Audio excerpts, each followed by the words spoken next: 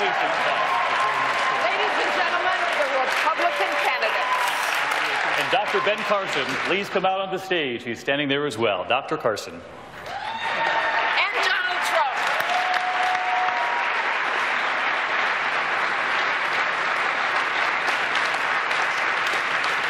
And lastly, we welcome back to the debate stage Donald Trump.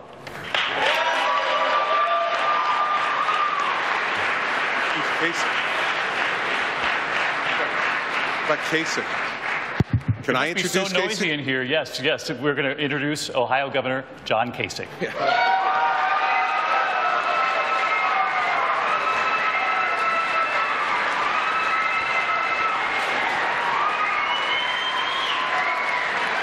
The applause so loud here in the hall. The applause so loud you couldn't hear, we couldn't hear either. That's a good sign for the excitement this evening. Gentlemen, thank you for being here tonight, just days before voters here in New Hampshire make their decisions. The rules are simple and have been agreed to by all the campaigns. There will be 60 seconds to answer, and if another candidate is mentioned in that answer, that candidate will have 30 seconds to respond. There are green, yellow, and red lights that each candidate will see to signal when time is up, and they will also hear this sound. So let's get started. We welcome you all to the debate stage here tonight. We're going to tackle the issues Americans are most concerned about: the economy, ISIS, homeland security, and here in New Hampshire, some of the most heated rhetoric yet over who is best suited to step in on day one, who has the experience, who has the temperament to be commander-in-chief. Mr. Trump, Senator Cruz has said about you right here in New Hampshire this week, quote, "I don't know anyone who would be comfortable with someone who behaves this way, having his finger on the button.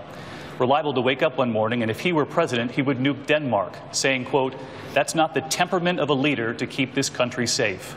I wanted to give you the opportunity to respond to this and to tell the American people tonight why you do have the temperament to be commander-in-chief. I actually think I have the best temperament. I built a massive corporation. I employ thousands and thousands of people. I've gotten along with people for years and years, have tremendous relationships with many people, including politicians on both sides. And no matter how you cut it, when I came out, I hit immigration. I hit it very hard. Everybody said, oh, the temperament, because I talked about illegal immigration. Now everybody's coming to me. They're all trying to say, oh, well, he's right. We have to come to him. I hit other things. I talked about Muslims. We have a problem. Nobody else wanted to mention the problem. I brought it up. I took a lot of heat. We have to have a temporary something because there's something going on that's not good. And remember this, I'm the only one up here.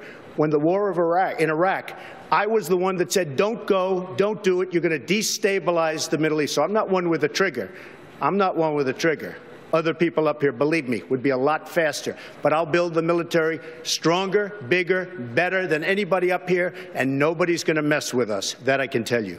Mr. Trump, thank you. I want to bring this back to Senator Cruz then, because, Senator, you did say of Trump's behavior this week, that's not the temperament of a leader to keep this country safe. Why not? Well, you know, David, the assessment the voters are making here in New Hampshire and across the country is they're evaluating each and every one of us. They are looking to our experience. They're looking to our knowledge. They're looking to our temperament and judgment. They're looking to our clarity of vision and our strength of resolve. The world is getting much more dangerous. We've had 7 years with Barack Obama in the Oval Office, a commander-in-chief that is unwilling even to acknowledge the enemy we're facing. This is a president who, in the wake of Paris and the wake of San Bernardino, will not even use the words radical Islamic terrorism, much less focus on defeating the enemy. I am convinced every individual standing on this stage would make a much better commander-in-chief than Barack Obama or Hillary Clinton or Bernie Sanders. And the primary voters are making the assessment for each of us who is best prepared to keep this country safe, to rebuild the military, to rebuild our Navy, our Air Force, our Army, our Marines, and to ensure that we keep America safe. Senator Cruz, I did ask about Mr. Trump. You said he doesn't have the temperament to be commander-in-chief. Do you stand by those words? I think that is an assessment the voters are going to make, and they're going to make it of each and every one of us. They are going to assess who is level-headed, who has clear vision, who has judgment, who can confront our enemies, who can confront the threats we face in this country, and who can have the judgment when to engage and when not to engage, both are incredibly important for a commander-in-chief, knowing how to go after our enemies. In the case of Iran, for example, who has the clarity of vision to understand that the Ayatollah Khamenei, when he chants death to America, he means it. We need a president with the judgment and resolve to keep this country safe from radical Islamic terrorists. Senator Cruz, thank you. We're going to continue on this notion of readiness and experience. Am I allowed to come back. Respond? I have to respond. If you'd like to respond, Mr. Trump. First of all, I respect what Ted just said. But if you noticed, he didn't answer your question. And that's what's going to happen. It's okay. That's what's going to happen with our enemies and the people we compete against. We're going to win with Trump. We're going to win. We don't win anymore. Our country doesn't win anymore. We're going to win with Trump. And people back down with Trump. And that's what I like, and that's what the country is going to like. Mr. Trump, thank you. And we're going to continue on this notion of readiness and on experience. But I do want to ask about a headline that was back in the papers again this morning. Dr. Carson, on the day of the Iowa caucuses, the Cruz campaign sent out messages and voicemails saying, quote, breaking news. Dr. Ben Carson will be planning to suspend his campaign following tonight's caucuses. Please inform any Carson caucus goers of this news. But as we can all see, you're still standing here tonight. Late this week, your campaign sent this email, quote, this kind of deceitful behavior is why the American people don't trust politicians. If Senator Cruz does not act, then he clearly represents D.C. values. What kind of action do you think Senator Cruz should take? Well, you know, when I wasn't introduced number 2, as was the plan, I thought maybe he thought I already had dropped out. But you know, today is the 105th anniversary, or 105th birthday of Ronald Reagan. His 11th commandment was not to speak ill of another Republican. So I'm not going to use this opportunity to savage the reputation of Senator Cruz. But I will say, I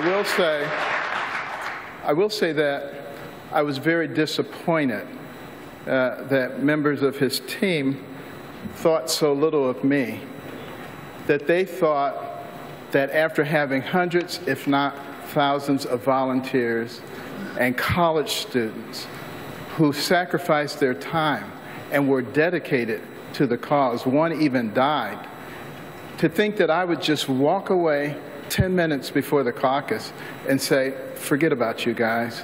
I mean, who would do something like that? No, I don't think anyone on this stage would do something like that. And to assume that someone would, what does that tell you? So, unfortunately, it did happen. It gives us a very good example of certain types of Washington ethics.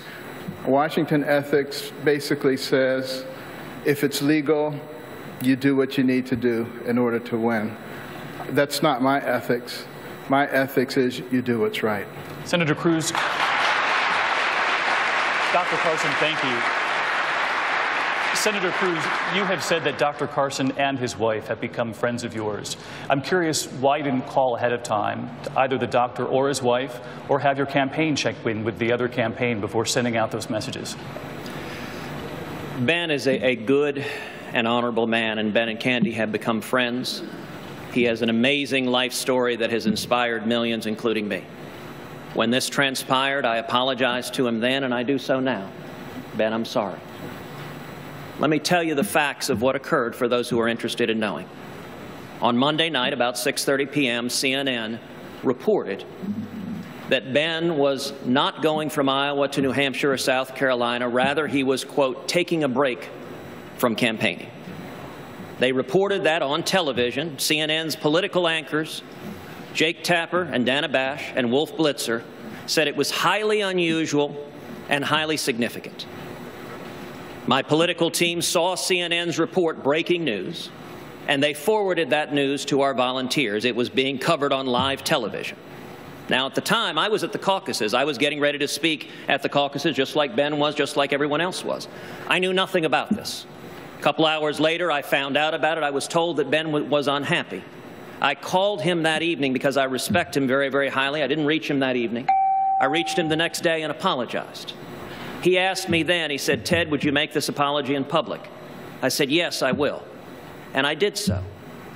I regret that subsequently CNN reported on that. They didn't correct that story until 9:15 that night. So from 6:30 p.m. to 9:15, that's what CNN was reporting.